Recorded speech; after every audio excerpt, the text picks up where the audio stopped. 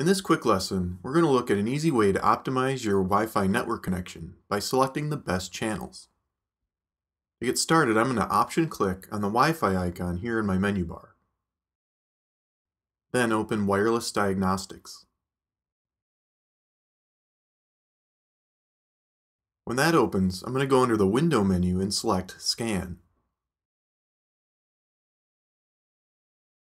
This displays all the Wi-Fi networks that my Mac can see. The one it's using is Uncle Leo's here in bold. To the left is a summary section. Click Scan Now to update these numbers. At the bottom here, the best channels are displayed for both the 2.4 and 5 GHz networks. When you're in an area with several Wi-Fi networks, if those networks are using the same channels, interference can occur, which can interrupt your Wi-Fi connection. So selecting these best channels with your Wi-Fi router will provide the most consistent Wi-Fi connection. I use an Airport Extreme router. To adjust the channels that it uses, I need to open Airport Utility.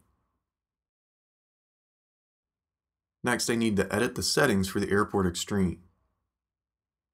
To adjust the channel settings, go to the Wireless tab and Wireless Options.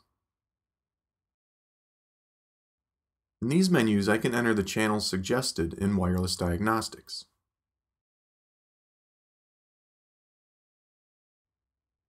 Once set, click Save and allow the router to update and restart. If you use a non-Apple router, use its user guide to find out how to adjust these channel settings. Learn much more about your Mac, iPad, and iPhone with all the tutorials available within the TMU Tutorials app. Go to themacu.com to learn more.